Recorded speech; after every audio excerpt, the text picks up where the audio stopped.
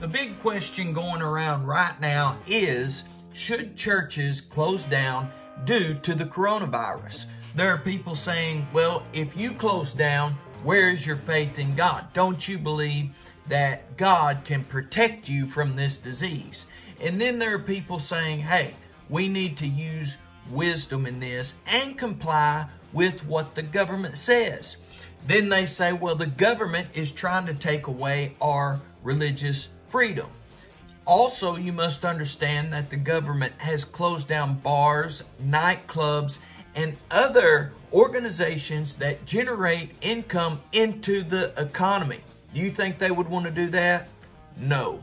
And if your religious freedom is not being infringed upon, then it makes you look like you're trusting more in a church building or an organization than you are in Jesus.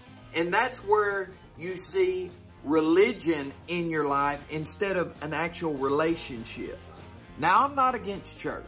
I go to church. I'm faithful. What's up, parishioners? This is Chaplain Reece here, and if God done it for me, He can do it for you too. Thank you so much for joining me today. If you have not already, I want to encourage you to subscribe to my channel so you don't miss the next video where I encourage you to live by faith through Jesus Christ and by the power of the Holy Ghost. The thing that we must do as Christians is look at the situation as a whole and say, how can I help this situation? You can either see a fire and you can take gas to it, or you can take water. And I choose to take the water of life, which only Jesus Christ provides. It is important going to church. The book of Hebrews says, not forsaking the assembling of ourselves together. But understand that it's not always just talking about a church house, because we are the church. Even though we close the doors to try to minimize and stop the spreading of this virus and disease, that doesn't mean that you and your family can't sit down with a Bible and read the scripture and exhort from it and say what it means to you and how it can be applied to your life. It doesn't mean that you and your family cannot get a hymn book and sing a hymn. I can't carry a tune in a book. So what? Just sing a hymn together. Worship God in that way in your home. Because church is detrimental to all of us, that we gather together and that we exhort and encourage one another. If you have a neighbor close by that is a Christian, I don't see anything wrong with getting together with them as long as you keep it a small amount of people. This may have to be done in our home for the time being. They've been having home church for hundreds and hundreds of years. Cottage prayer meetings. Ever heard of that before? Last night was Wednesday night. My church did have service. I went to the service and I noticed a lot of churches that had closed the doors already. When I looked at their church, I didn't say, look at those faithless sissies. Look at those people who don't really have any faith in God.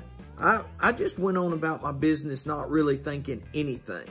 Don't use the time of quarantine as an opportunity to lay up on the couch and numb your mind with the things of this world, but put those things away for a little while and fill yourself up with the things of God, with His Word, with songs and hymns. We have a lot of things to pray about right now, and the things that spiritually uplift you, because there's so many things that are coming through these devices that is coming into our homes and our lives that are bringing us down and decreasing our faith.